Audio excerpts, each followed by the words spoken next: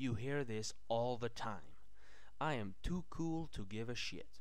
I am the guy that doesn't give a single fuck about anything. I am completely careless.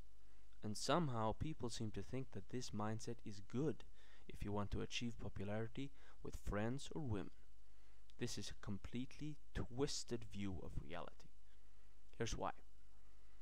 Women want a man who cares about them. What they don't want is a man who worships the very ground she treads on, treats her like a princess and so forth. Don't give a fuck, but in moderation. Treating her like dirt all the time is not effective. However, showing that you have something that inspires you, that you like, other than her, is very effective. It works the same way with friends. If you only have them in your life, they will think less of you. Try this, for example.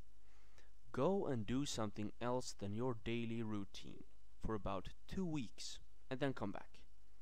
And then see how their view of you is completely changed.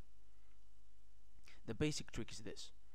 Care about a lot of things, and each thing that you care about will want to have more of your attention. Thanks for watching.